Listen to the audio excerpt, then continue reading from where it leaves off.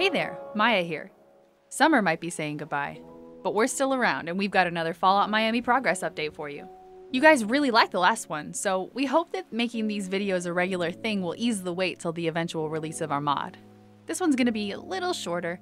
We're not sharing too much new lore in September, just some fun stuff we think you'll enjoy. It's been a hot minute since we've shown you a new song, but our audio team has been hard at work, and it's about time we showcase a bit of what they've been up to.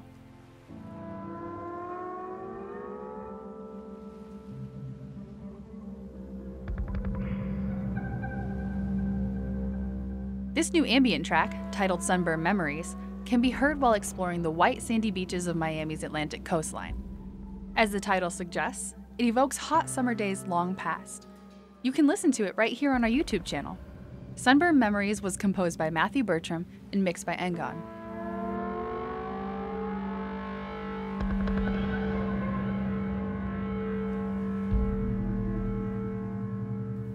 Sticking to themes of summer and sides of our project we haven't talked about in a while, we have a new issue of Miami Mornings to showcase.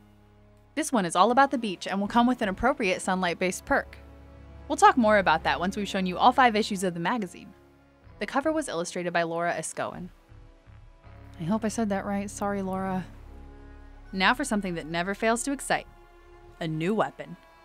Sometimes you need to look sharp. Sometimes someone says the wrong thing and needs to be taught a lesson. The straight razor is a versatile tool fit for any occasion. And if a clean shave or a deep cut just isn't enough for you, you can always spice things up with some poison or a serrated blade. The one on the far right is a unique variant for when you can't stand any more blade puns and just want to get to the point. This weapon was made by iDamian. We dedicated last month's update to the Enclave and showed off some of their equipment.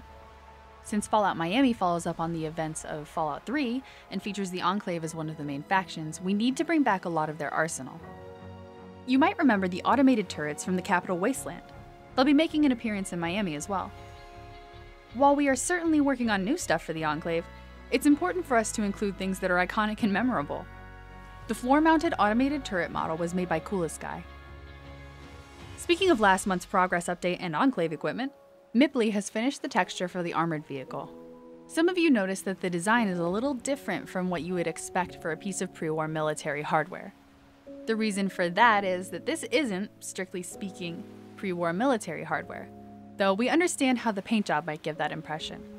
We'll talk more about the design and lore behind it in the future. Last but not least, we have a fan-submitted idea that we liked so much, we just couldn't ignore it. Blya Coffee, good luck pronouncing that, Maya. Thanks.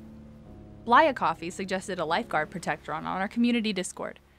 We liked the idea, and let's be honest, what's Fallout without some wacky robots? So we're going to go ahead and make it. Well, more of a Lifeguard's assistant Protectron.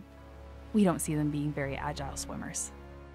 It's just concept art for now, but expect to see progress on it in the future. This one was also drawn by Escoin. That's all for this month.